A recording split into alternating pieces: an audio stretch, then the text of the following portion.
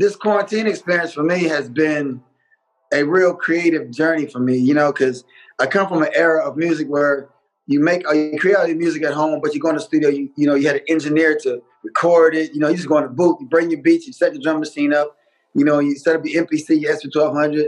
Yeah, for those who might not know what that means, those are like drum machines where we make beats back in the day. You have your turntables, keyboards, and you do everything. But the engineer was responsible for recording it to tape machines, 2-inch tape, you know, the old school, analog tape machines. So, you know, as time evolved, technology changed, you know, you start getting the DAWs, you know, digital audio workstations, and, you know, and then, you know, you went to Pro Tools first, then you have Reason, Ableton Live, and Logic, and, you know, so forth and so on, Fruity Loops as well. But as technology goes, I just wanted to be more creative. So I was like, you know, that's too much for me to start learning to reprogram my brain, how to get from SSL board to Neve board to a laptop, you know. So my nephew, who was a great producer, you know, he would do all my engineering.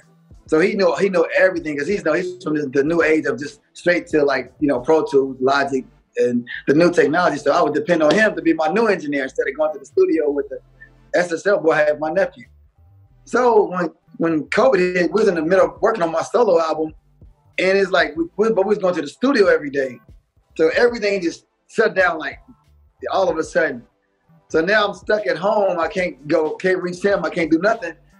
So I was like, man, I need to learn how to work one of these, you know, these digital platforms, Logic or something. And I know he used a lot of Logic, so I purchased Logic through Apple Music, and I went on YouTube. And when COVID hit, I started just working on Logic every day. I mean, I was erasing more, making more mistakes as I was being creative, but I had to go through this process of how to learn it, this process. So I watched a lot of YouTube. I was calling him a lot. He was trying to walk me through it on the phone. We FaceTimed a lot, and I made a lot of mistakes. But having said that, I learned how to record myself. I learned how to, you know, to transfer my music into Logic, track by track by track, each drum and everything.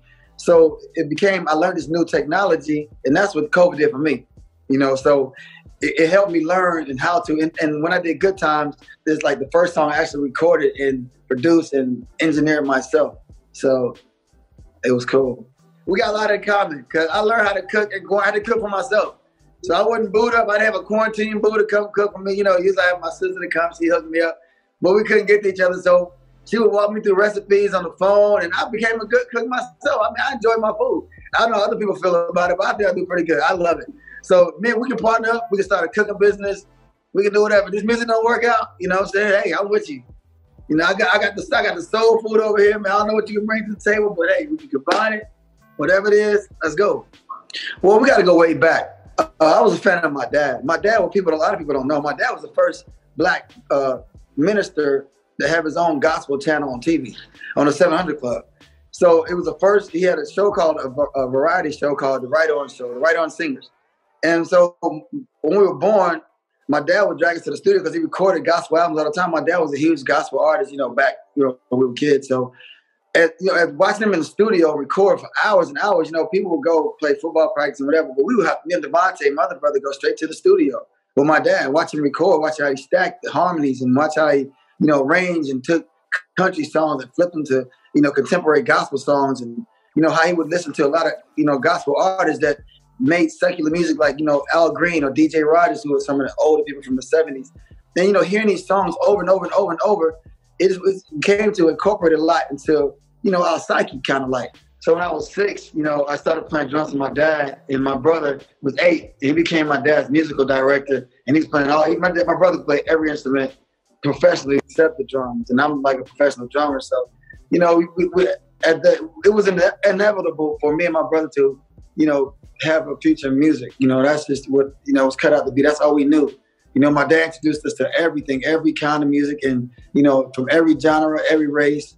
So it's like, you know, we just came together, and that's just how our production started. Hearing harmonies, hearing different harmonies, hearing where notes go and where they fit, and how to push the envelope on how to make harmonies. Because everybody talk about the Jodeci harmony, but it was how we structured it and the notes that we use, you know, the scales that we use as far as like building harmonies and stuff. So